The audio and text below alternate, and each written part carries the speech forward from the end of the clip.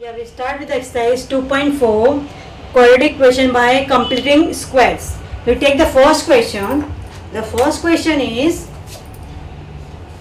x square plus 8x plus 9 equal to 0. So we have x square plus 8x equal to minus 9. Divide. So third term will take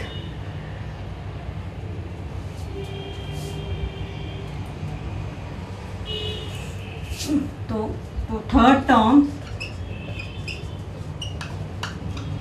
equal to half of coefficient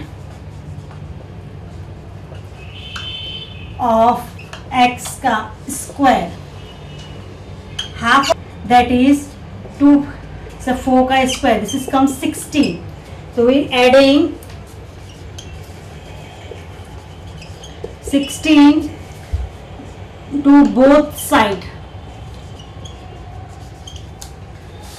X square plus 8x plus 16 equal to minus 9 plus 16, means both side we added 16. So this is the whole square of x plus 4 ka whole square equal to 16 minus 9 plus 7.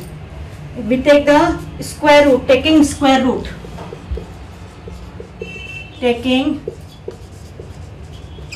square root, x plus 4 equal to plus minus root 7, x plus 7 equal to root 7, or x plus, sorry, it's a 4 not 7, x plus 4 equal to minus 7.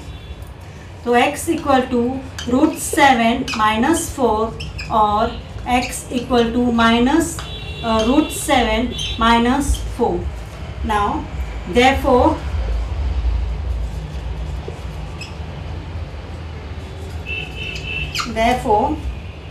root 7 minus 4 or minus root 7 and 4 is are the